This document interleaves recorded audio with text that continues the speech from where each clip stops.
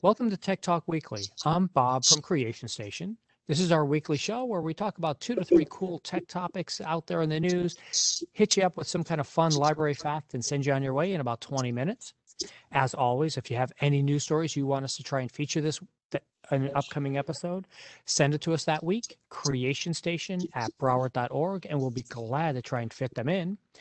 Today, I have a really fun special guest, Cynthia Hayes from the Hollywood Library. How are you doing, Miss Cynthia?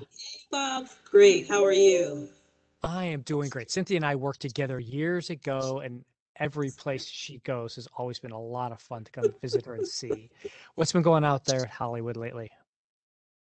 Well, we're just doing the best we can during the circumstances. We have a lot of displays, and we can talk about that a little later if you like. Yeah, that would definitely. Yeah, we've got some really fun stuff happening at all the different branches as everybody's working on things. There's always some cool stories in the news. Cynthia and I went back and forth with this ahead of time. It was like, no, we can't do all of these. We can only pick a couple of them. So we picked a couple of the interesting stories this week. And the first one I wanted to share out with everybody is something that you may not be thinking about, uh, but just in case, who owns the moon? I know that seems like a pretty counterintuitive thing. Like, no, wait, I thought there's this big treaty that says nobody can own the moon. Well, actually, it turns out that that treaty says no country can own the moon. And so this guy, Christopher Lamar, years and years ago, decades ago, set up what he called the Lunar Embassy, where he sold rights to the moon. You could buy like an acre plot on the moon. And I found out about this through this quirky little podcast that I listened to. It's called The Indicator. And what they do is they pick a topic and then they pursue that topic from start to finish. They've done like buy 1 barrel of oil or build 1 T-shirt. The last project before this one was find an old superhero and resurrect a superhero that's not under copyright. So it was kind of they do all these quirky things. But when they hit space, I was like, okay, I got to talk about this one. What do you think, Cynthia? Do you think that individual people should be allowed to just own parts of the moon? I mean, this company claims to do it on all sorts of stuff. I'm not so certain I want it to be anywhere. I don't know. I'm going to have to say no, Bob. I And don't think so. I know they've got a point. I think his company has evolved since his father started it, 40 years ago. And now they've made hundreds of millions of dollars off of people selling pieces of the moon, selling little pieces of paper to people that say you own a piece of the moon. His current thing that he talks about is if there's enough people who claim to own all these little plots, that means no large company, Amazon, Facebook, etc., could go buy these things and start doing something on the moon without interfering in your property rights. And so I'm not so certain I buy his argument. But please go. We'll put the show. This will be in the notes afterwards. Go listen to it. It's a quick 9-minute little story about this. That's kind of interesting as a quirky thing, and NASA's involved too on their side now, it seems, Okay. with what's going on. I don't know. I'm not so certain. It's a crazy story. Then our other story today that I thought was a fun one that was out there was this one on ancient rhinoceroses. What do you think about this there, Miss Cynthia? Well, I think that's kind of interesting. Are they endangered still? Yeah, yeah. In fact, that was one of the things I discovered. I didn't know how many different species of rhino there were out there before It's true. reading this article. Hundreds of different species of rhinoceroses over the years that have all died out to bring us down to the 8 existing ones that we That's have. I had no idea. And it's all because of their genetics, all because of how their DNA works. And it's a very non diverse group. And so from back at, in between 50 to 60 million years ago is when they first start, that whole rhinoceros line starts off on the evolutionary tree, but then almost all of them go extinct 2.5 million years, 2.5 million years ago, except for these 8 that we still kept around. Yes. And so part of this kind of leads me to the idea of where's conservation plays a role versus, or how our conservation works.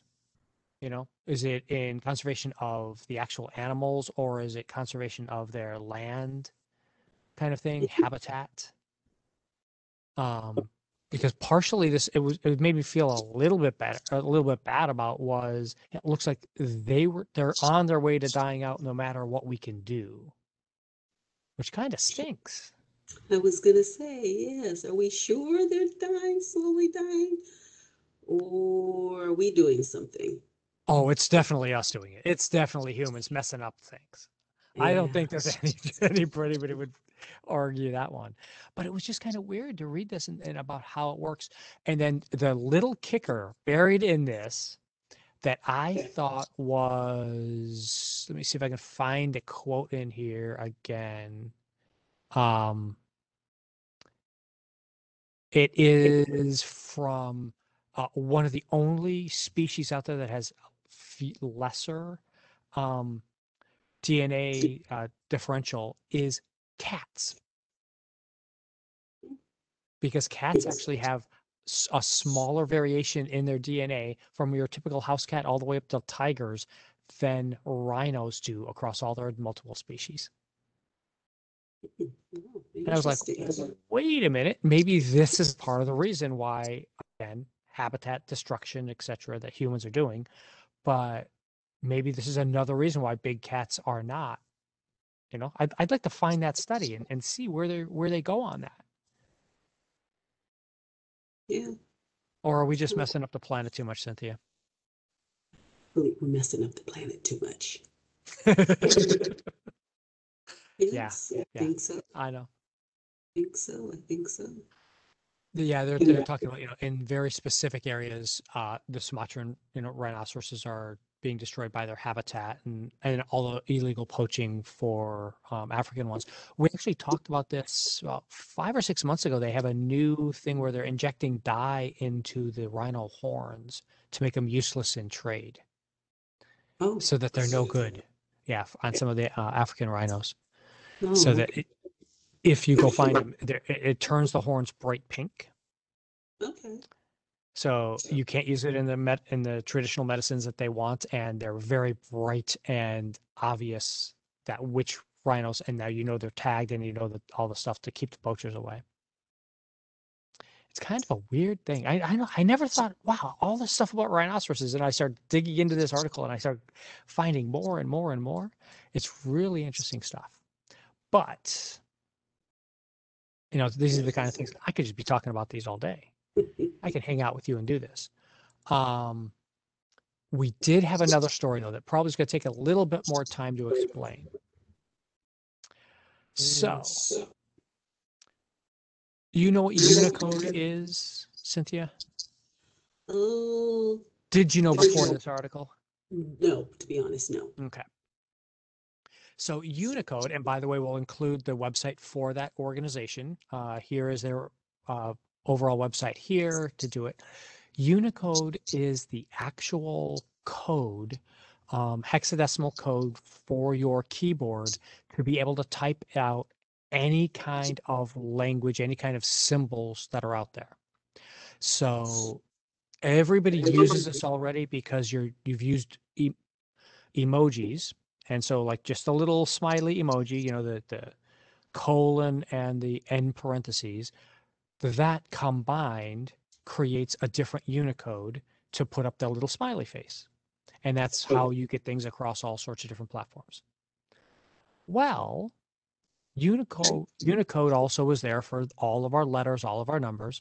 And that's what this story was all about from India this week. About Tulu, which is also Tagalog. I knew I was going to mess it up. Tagalari is, I think, that's how I remember it being pronounced for me. I had the little computer pronounce it for me. Of how to set this up for a language that is disappearing. And there's a lot of those languages out there that are that way, that are, all these ones that either there's a handful that don't even have a written script, but so many of them are disappearing because we just don't have people who speak them on a regular basis anymore. Here in the United States, Native Americans have several languages like that. In India, it's the same way. Of Africa course. too. Yeah, exactly. Africa has several of them that are out there and Africa's another spot where they really have some that aren't even written at all. They're only passed along through an oral tradition. I thought one of the quirks here was it's spoken by very few people, 1.8 million. Whereas here in the United States, some of the Native American languages are much narrower than that even. Yeah. What do you, So basically, tell me, Cynthia. So basically, what do you think that we could possibly do or they can do to try to keep these somewhere like in some form of a collection place to keep these?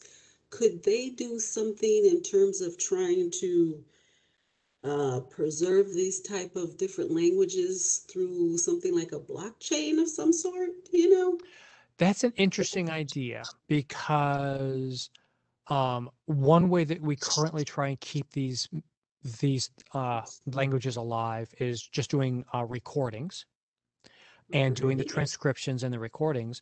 But then to do the transcription, you need the actual alphabet that they're done in. And so some of them, and like this one here, the Tulu script, where it's made up of different symbols, and when you combine two symbols, it creates a third new word or a third new way of speaking it. So it's a lot more complicated. You couldn't just put it on a keyboard, very much like trying to type in Mandarin, Yes. those kinds of keyboards out there. But yeah, how could we do this? And like you mentioned, blockchain there, because blockchain's a great way of keeping something locked in to stop it from changing, or at least recording all the changes, which is exactly what they talk about here in the article, where this is a language that is written in one way but spoken in another way, and spoken by different people over the years, and how the oral language may change. And they tried to come two competing groups trying to encode this, and how the different sounds should be encoded different ways. Blockchain might actually be a way of doing that. If you could find a way of recording it on the blockchain, then you would know when things changed, when people did that. But you would still need some way of being able to include that recording or that thing. Maybe you found a good use for NFTs, to make an NFT for audio recordings of languages. And that way you have a guarantee that you've got a thing. This is the original as a guarantee kind of thing. Yeah. Right. That's a nice idea, Cynthia. I like that. Combining those things. And this is, let me see. I don't think they have the picture here of it. It was in a different story. Sorry. But there is, these are all written on palm leaves, the original stuff that one of the people is, oh, yes, they do. Here it is. On these leaves of the palm. Isn't that neat? Yeah, it is just so neat. Mm-hmm. And so these pictures of these are just like stacked. And then this is how they kept their records or books. Instead of using scrolls or clay tablets, this is what they wrote them on. Yep. And how could you track that sort of thing? You may hit upon an idea that they didn't even talk about on here, Cynthia. I like that a lot. Yeah, you never know. Yeah. Being able to figure out how to do that. And again, one of the reasons I thought this was a fun topic to talk about is to bring it to people's attention how people work on the background side of what we all do on the internet, and communicating with each other. But also, it's taken years, and they're still not done. And it's not even a question of years of work of creating the actual thing.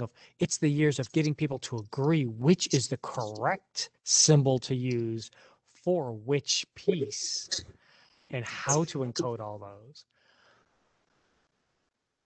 That's true. Yeah. It definitely takes a lot of stuff. And this quote here was the one that coming up along with your lines about vanishing languages from Africa or North America in particular. Whenever you have an oral language, once you start trying to make it a written language, that's a whole new way of thinking about things and changing, and maybe is that Western thinking coming into somebody else and saying, no, you have to have a written language. You can't just do an oral language. Because it's translating from one to the other. It could get mixed communication. Yeah. So, It is. It's really a different thing of how that works and where do you draw the line to keep old traditions alive, meld them into this new tech landscape so that they don't get forgotten and still honor their old traditions.